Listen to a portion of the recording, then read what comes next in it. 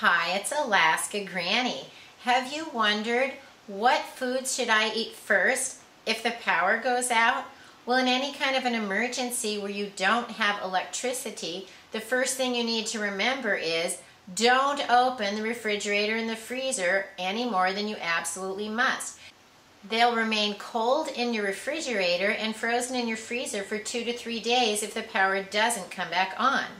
However, the foods you should eat first are the ones that are in your refrigerator. You want to remember what's in there, open the door quickly, get out what you need, close the door. Keep it closed as much as you can to ensure that the foods stay fresh. Next, you want to turn to the foods in your freezer. If your power is going to be off for more than a day or two, you need to be concerned with the spoilage of the foods that remain in there. You may think you don't have a way to cook them, but you probably do if you think about it. Do you have a gas grill? Do you have a camp stove? Do you have one of those little emergency stoves? Those can help you cook and prepare the things that are in your freezer. Next, you want to go to your pantry, and you're going to use up your canned goods, your packaged goods, your jars of peanut butter.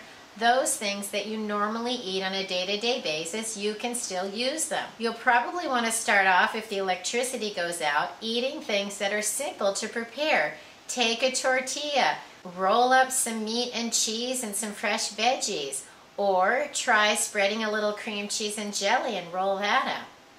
Try spreading your peanut butter on crackers or some cheese and crackers. Now's a good time to open up the canned fruits and canned foods like chili or ravioli.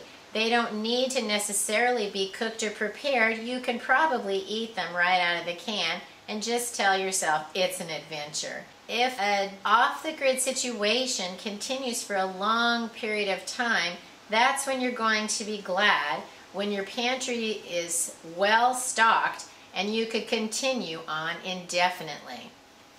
But if the world goes to pot, like some people are afraid of, then you're going to break out your long-term food storage and go get those canned goods that have been put away for the 30-year emergencies.